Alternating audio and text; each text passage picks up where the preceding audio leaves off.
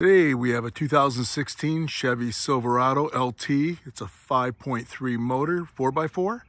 It has a check engine light, which happens to be the P101 code, which is your mass airflow sensor. We're going to show you where that's located and how to clean or replace it. This is your GM 5.3 motor. Your air cleaner happens to be here, so your mass airflow sensor is right here, which it's always going to be between your air cleaner and your throttle body.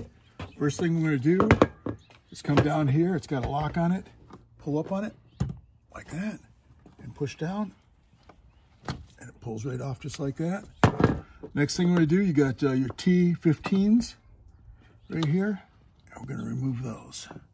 So what the mass airflow sensor does is actually read your airflow going to your throttle body, and that adjusts the fuel ratio so your car runs properly.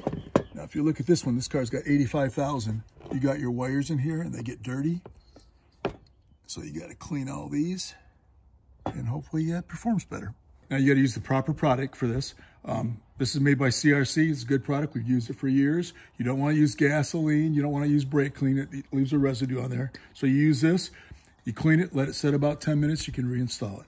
So you go back in here. And you're going to want to get these wires clean.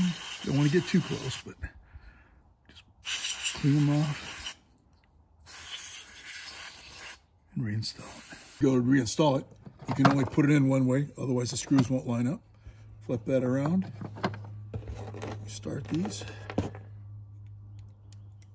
Just be careful, don't drop it. You'll spend 10 or 15 minutes looking for it. That one's started. Now this is something that should be done just for normal maintenance every 30 to 50,000. Just makes your car run better. Okay, you just tighten these down. Snug.